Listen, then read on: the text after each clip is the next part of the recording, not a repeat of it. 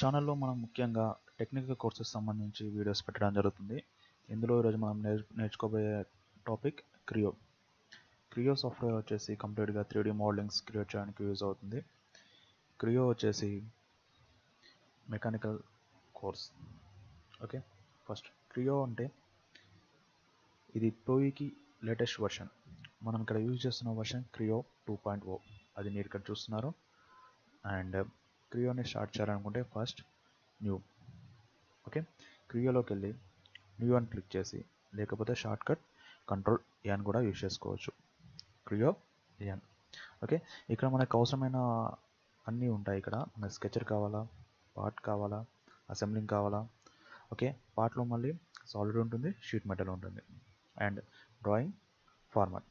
ఇవి మనం నేర్చుకోబోయే subjects. Mostly మనకు ఒక ఇంటర్వ్యూకి వెళ్ళి మనం అక్కడ క్రాక్ చేయాలనుకుంటే ఇవి మెయిన్గా మనకి ఈ 6 మాడ్యూల్స్ మనం తెలుసుకొని ఉండాలి. అందులో sketcher, part, assembling, drawing, format, okay, and sheet metal also.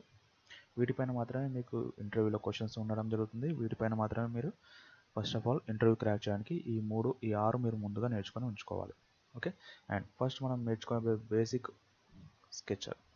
Okay, స్కెచర్కి సంబంధించి మీరు నేర్చుకున్న దాంట్లో enter your sketcher name. Okay, sketcher name వచ్చేసి నేను ఈరోజు బేసిక్ ఫస్ట్ క్లాస్ కాబట్టి స్కెచర్ సంబంధించి ఎస్సీసీ అని నేమ్ నేర్చుకున్నా. మీ ఇష్టం వచ్చిన నేమ్ నేర్చుకోండి. ఓకే, దెన్ ఓకే చేయండి. ఆ తర్వాత మీకు ఒక విండో ఓపెన్ అవుతుంది. Okay, this is your completely sketcher window. Okay, and this is మనకి ఈ ఏరియాలో మనకు కావాల్సిన స్కెచెస్ని మనం క్రియేట్ చేసుకుంటాం. మనకు కావాల్సిన టూల్స్ అనేటివి, స్కెచర్ క్రియేట్ చేసుకోవడానికి కావాల్సిన టూల్స్ అనేవి ఇక్కడ ఉన్నాయి. Okay, and first of all ఈరోజు మనం నేర్చుకోబోయే ఆప్షన్ లైన్. ఓకే, లైన్ పైన సెలెక్ట్ చేసుకొని దాన్ని సెలెక్ట్ చేసి ప్లేస్ ఇట్ ఎనీవేర్. అండ్ మీలో చాలామందికి ఆటోకాడ్ తెలిసి ఉంటే, ఒకవేళ ఆటోకాడ్ వాళ్ళు వచ్చిన వాళ్ళు ఉంటే, ఆటోకాడ్ అనేది కంప్లీట్గా కమాండ్ బేస్ పైన ఉంటుంది. ఓకే, ఇక్కడ ఎలా ఉంటుంది క్రియోలో అంటే it's not a command based, ఇది కంప్లీట్గా పిక్ అండ్ ప్లేస్ ఆప్షన్ లాగా ఉంటుంది. ఓకే, మీకు అవసరమైన స్కెచర్ని అవసరమైన విధంగా సెలెక్ట్ చేసుకొని ఇక్కడ లెఫ్ట్ మౌస్ క్లిక్ చేసుకుంటూ వెళ్తూ చూపిస్తుంది, ఇలా క్లోజ్ చేయండి. ఓకే, కమాండ్ ఎస్కేప్ చేయడానికి you can use escape command in keypad.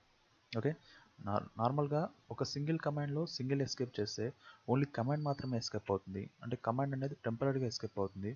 Me command అనేది కంప్లీట్గా ఎస్కేప్ అవ్వాలనుకుంటే డబుల్ ఎస్కేప్ చేయాలి. చూడండి, ఇందాక ఒకసారి ఎస్కేప్ చేస్తే ఈ కమాండ్ అనేది ఇక్కడ వరకు వచ్చేసి ఆగిపోయింది. బట్ మీరు మళ్ళీ లైన్ అనేది ఇంకోటి క్రియేట్ చేసుకోవడానికి యూజ్ అవుతుంది. ఓకే, అలా కాదు, నాకు ఈ లైన్ కమాండ్ మొత్తానికి ఎస్కేప్ అవ్వాలనుకుంటే ఎస్కేప్ని డబుల్ టైమ్స్ చేయండి. ఓకే, ఇప్పుడు నేను 2 టైమ్స్ ఎస్కేప్ చేశాను. అందుకే మీకు ఈ స్కెచెస్లో డైమెన్షన్స్తో పాటు ఇవి కనబడుతున్నాయి. ఓకే, మనకు అవసరమైన స్కెచెస్ని ఉంచేసుకొని మిగతా స్కెచెస్ని డిలీట్ చేసుకోవడానికి సెలెక్ట్ చేసి డిలీట్ చేసేయండి. ఓకే, అండ్ నౌ ఇక్కడ మనకు ఆటోమేటిక్గా కొన్ని డైమెన్షన్ చూపిస్తుంది. ఆటోకాడ్ నేర్చుకున్న వాళ్ళకి అర్థమవుతుంది ఏంటంటే మనం డైమెన్షన్స్ ఉంచి అక్కడ స్కెచర్ క్రియేట్ చేయాలి. ఇక్కడ ఏమవుతుందంటే మనం స్కెచర్ ఏదైతే ఇస్తామో ఆ స్కెచర్ యొక్క సైజుని బట్టి ఆటోమేటిక్గా డైమెన్షన్ అనేది తీసేసుకుంటుంది. ఓకే, మనకు అవసరమైన డైమెన్షన్స్ని డబుల్ క్లిక్ చేసి you can change it. Okay, the same time ఇది కూడా 5.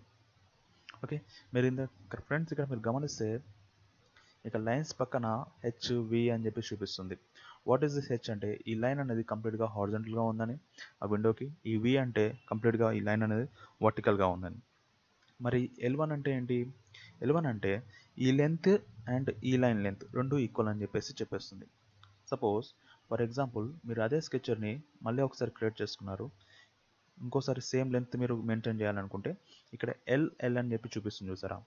ఈ LL అని చూపించే వరకు మీరు ఒకవేళ స్కెచర్ని తీసుకొని అంతవరకు క్రియేట్ చేసుకుంటే ఒక డైమెన్షన్ చేంజ్ చేస్తే ఆటోమేటిక్గా ఇంకో డైమెన్షన్ కూడా చేంజ్ అవుతుంది. చూడండి, నేను ఓన్లీ 5 మాత్రమే చేంజ్ చేశాను. ఆ 5 చేంజ్ చేయడం వల్ల ఆటోమేటిక్గా ఈ సెకండ్ లైన్ L2 లెంత్ కూడా చేంజ్ అవుతుంది. చూడు, ఇప్పుడు నేను 5 నుంచి 1కి చేంజ్ చేస్తున్నాను. ఆటోమేటిక్గా స్కెచ్ లెంత్ అనేది 1కి చేంజ్ అయిపోయింది.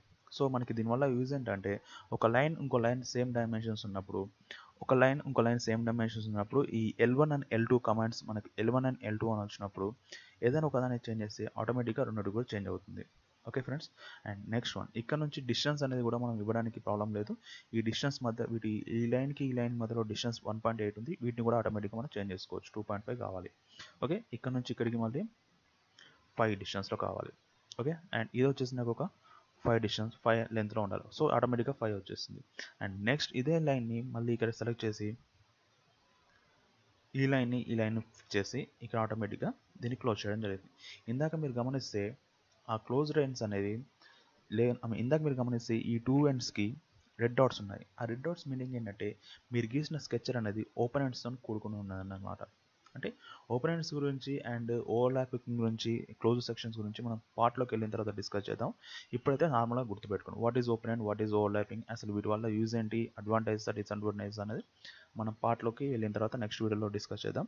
ఈరోజు మాత్రం ఇవైతే గుర్తుపెట్టుకోండి. ఈ ఏరియా కంప్లీట్గా ఫిల్ అయ్యి ఉంటే, ఓకే, ఈ ఏరియా మీకు ఇంతకుముందు చూపించినట్టుగా ఏరియా మొత్తం ఇట్లా కంప్లీట్గా ఫిల్ అయ్యి ఉంటే మీరు గీసిన స్కెచర్ అనేది కంప్లీట్గా క్లోజ్డ్ సెక్షన్ అని చెప్పేసి అర్థమవుతుంది. సపోజ్ నేను ఇదే స్కెచ్ని ఎక్స్టెండ్ చేసి గీసాను, మళ్ళీ ఎస్కేప్ చేస్తున్నాను.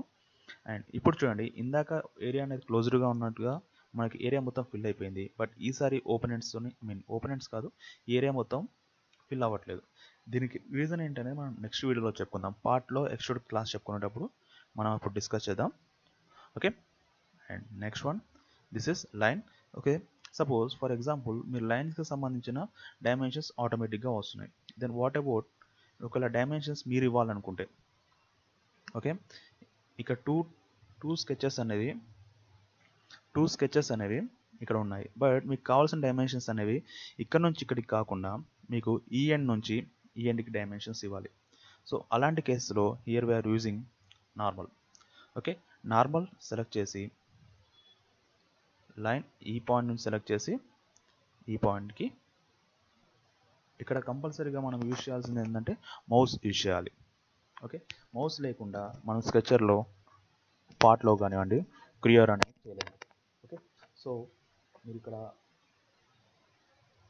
చేసాను.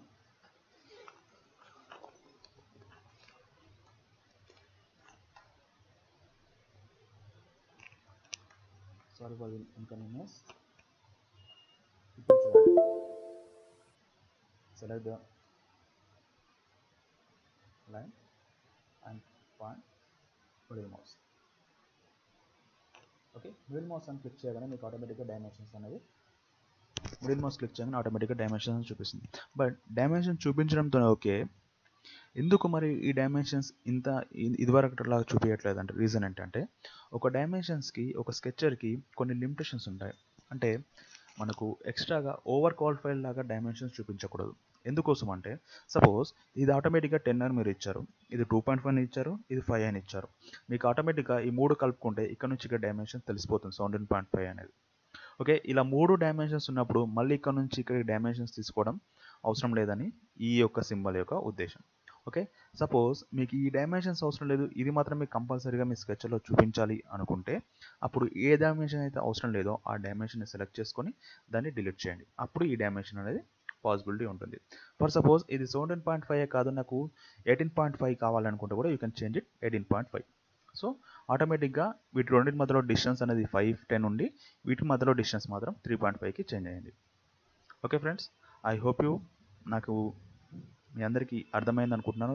స్కెచర్లో లైన్ ఎలా క్రియేట్ చేయాలి, డైమెన్షన్స్ ఎలా క్రియేట్ చేయాలని నెక్స్ట్ వీడియోలో మిగతా క్లాసెస్ అని చూద్దాము. అండ్ మీకు మా వీడియో నచ్చినట్టయితే ఈ సబ్స్క్రిప్షన్ బటన్ నొక్కండి, లైక్ చేయండి, కామెంట్ చేయండి. ఓకే, అండ్ సబ్స్క్రైబ్ చేయండి. Thanks for the watching.